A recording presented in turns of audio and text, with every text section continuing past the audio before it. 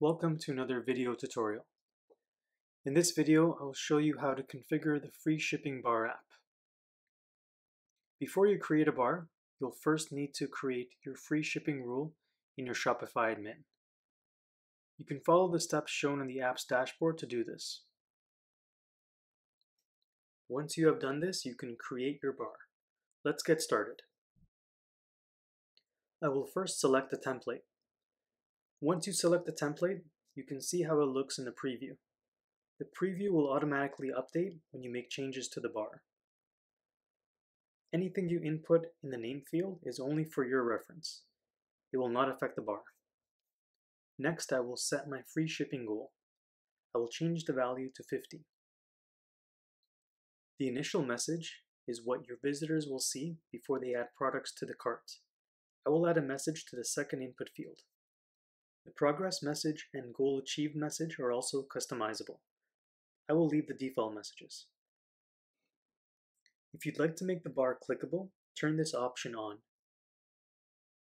You can then input the link your visitors will be directed to when they click the bar. If you'd like to give your visitors the option of closing the bar, enable this option.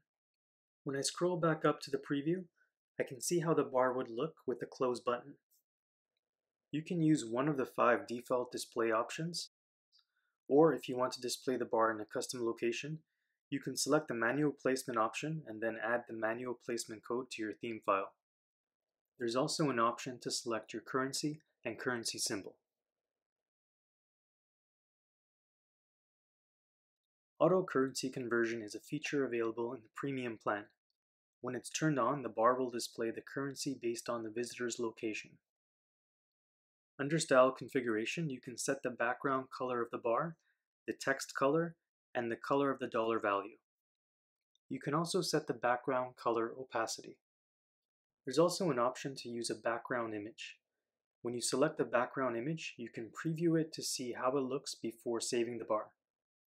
If you subscribe to the premium plan, you can upload your own background image. Next, you can select a different font and set your font size, along with other options. By default, the bar will be displayed on every page.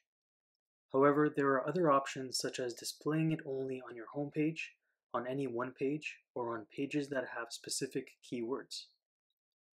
To display the bar on a single page, select this option and then input the URL. You can target pages that contain the keyword in their URLs. Simply input your keywords separated by a comma. You can exclude pages using the same options. By default, the bar will be displayed on both desktop and mobile browsers, but you have the option of displaying it on only desktop or mobile. If you are offering free shipping promotions only to certain countries, you can use geolocation targeting to display the bar only in the countries you select. If you want to display the bar everywhere except for certain countries, you can use the exclude option. The display schedule option allows you to display the bar only during a specific time frame.